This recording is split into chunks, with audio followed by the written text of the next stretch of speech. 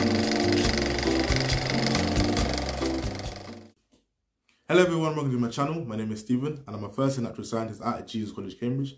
And within natural sciences, currently I'm studying biology of cells, chemistry, material science and mathematics. The purpose of this video is to essentially give interview tips for those who have interviews for natural sciences at Cambridge. But hopefully this video will appeal to all those who have any type of interview at any university. So you've just discovered that you have an interview for natural sciences at Cambridge. First of all, give yourself a pat on the back. That is a massive achievement. However, you can't really celebrate too much because this is arguably the most important part of the application process.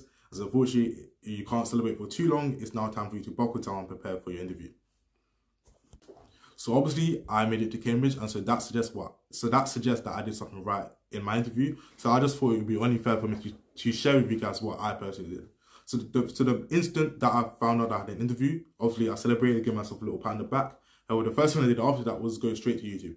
YouTube is arguably your best friend when it comes to preparing for interviews. And my reason for saying this is because YouTube is a very, very powerful resource, as it has loads and loads and loads of example interviews, for undergrads. And more specifically, Oxford and Cambridge love to upload interviews. So I believe Oxford has quite a few interviews for chemistry and maths. Oxford don't do natural sciences, they do single sciences. But let's say you're applying for physicals, physical NatSci, that's probably suggests that you did physics, chemistry, and mathematics. I would personally say, okay, therefore look at the physics and chemistry interviews at Oxford, as well as the maths interviews, and then look at the general natural sciences interview for Cambridge, look at the maths natural sciences interview for Cambridge, as well as the engineering, because that might slightly overlap, that might help. I applied for physical natural sciences. And therefore I personally looked at the chemistry style interviews questions, the chemistry interview video by Oxford, and I looked at all the engineering interviews because that links to mathematics, and I looked at all the maths interviews. And the reason for doing this is because as a natural scientist student, whether you're biological or physical, one thing one type of question you're going to get asked are probably chemistry questions.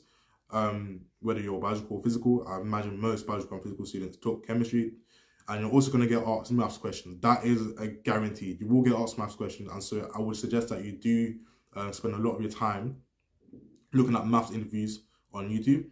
And what I would do is, when looking at these interviews, I would pretend that I was actually in the video. I would pretend that I'm the student being interviewed. And so when the interviewer would ask the student, or give the student a question to answer, I would then pause the video, give myself, let's say, 2 minutes, and I'll try and answer that question. One thing which is imperative that you should do, you should always speak out loud when you're answering questions, because your interviewers don't really care too much whether you get the question right or wrong. What they want to know is they want to know your thinking process, and they want to know how you get to your answer, and they also want to see whether you're teachable or not, essentially. And by teachable, what I mean is, if they was to give you a new piece of information, how would you respond to that information? Would you just leave it aside and continue doing your own thing? Or would you take what they said and incorporate that into your own methodology of working? So after looking at the Cambridge interviews and the Oxford interviews videos on YouTube, I then directed myself to Blackpen Red Pen. He has quite a few videos which I think are very accessible for most A-level students. I didn't do A-level, I did IB, however, I still find it accessible. And so I did personally feel like those interviews, the questions that Blackpen Red Pen would go through, his little fun style questions, were very similar to almost interview style questions. And so I would encourage most people, after looking at all the interview videos, to then go straight to Blackpen Red Pen. I'm kind of shouting him out, even though he has like millions of subscribers, but yeah. He's an amazing YouTuber, and honestly, his videos help you not just with the interviews, but just building, just gaining more knowledge about mathematics essentially, and you learn different approaches and how to answer different types of questions. He massively helped me for my interview. Indirectly. Like he doesn't know that he helped me, but honestly, I remember I got asked a question which was very similar to your question that he went through, and I used his approach to that question to get the answer right, and it must have worked, because look at me, I'm here now. One thing which is really, really important is that you have 100% knowledge. That might sound really scary, but it is important that you have 100% knowledge, I believe anyway, of all your A-level subjects. There can't really be any gap between your knowledge, because, what I found in my interview is that they will ask the very, very, very fine detail questions, which you don't learn too much during the A level. You almost overlook it. Like they will teach, like they will tell you, they will mention it. However, you won't go into depth, and you won't go into depth. You will almost essentially brush over it. So they will just tell you this very fine detail of information, but they won't, they won't elaborate on it. And so essentially you brush over it. It's very important that you have 100% knowledge with for all your A level subjects. And that just makes your interview a lot easier, as opposed to them asking a question and then you having to think heavily about how to get the answer. It's almost nice if you just know the answer straight away, because you have complete knowledge of your A-level subjects. Another thing that I found helpful was reading my personal statement. So within my personal statement, I imagine like most typical physical natural sciences student, there was a little portion speaking about quantum mechanics. I had a feeling they would ask me a question related to that. And they did. Whilst they didn't ask me to speak about quantum mechanics, like what type of reading I've done around it, they did ask me a question related to quantum mechanics. And so I would say, if you've spoken about any topics that you're heavily interested in within your personal statement, definitely go over it, look at those topics and find questions related to it, because that's what I did. And it's almost like I cheated the system. I put a topic which I know I found quite interested in. I then looked at questions related around that topic, so related around quantum mechanics, which were almost pre-uni stuff. With the assumption that they would then ask me pre-uni stuff questions. And by pre-uni, I essentially mean either A level, first year, or just in between. So bridging the gap between A levels to university. So those type of level questions.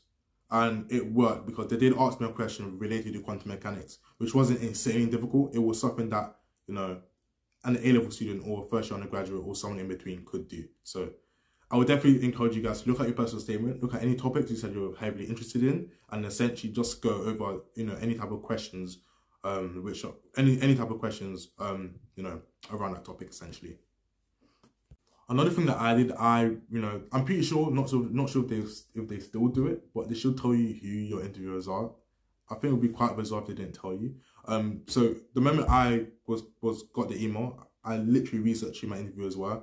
The reason why I did that is because, well, it's always nice to know who's interviewing you, but also a lot of the interviewers are researchers, and chances are, the common stereotype about researchers, they love to talk about their research because obviously they spend a large chunk of their lives researching a certain topic. I found, and once again, I took the assumption that my interviewers would talk about their research. Obviously, they will dumb it down for me, so they'll ask a very low level question, but still related to the research. So I think one of my interviewers, not sure if I can tell you this. I think one of my interviewers does some research in solid state chemistry. I did look at solid state chemistry and see what topics within A level, well, I did the IB, but what topics within the IB relate to solid state chemistry. And lo and behold, when I had my interview with that specific interviewer, they asked me a question related to solid state chemistry.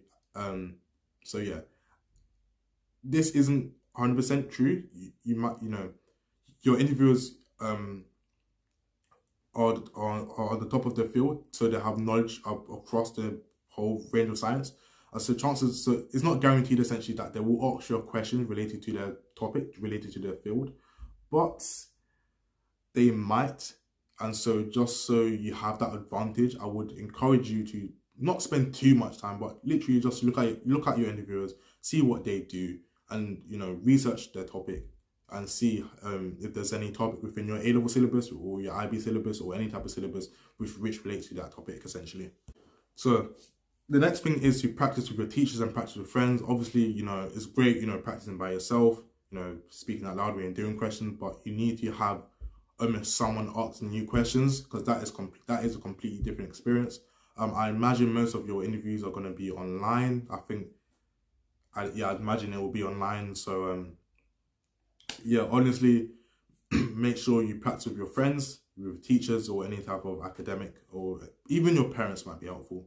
Your parents don't even need to know anything about your degree, about science.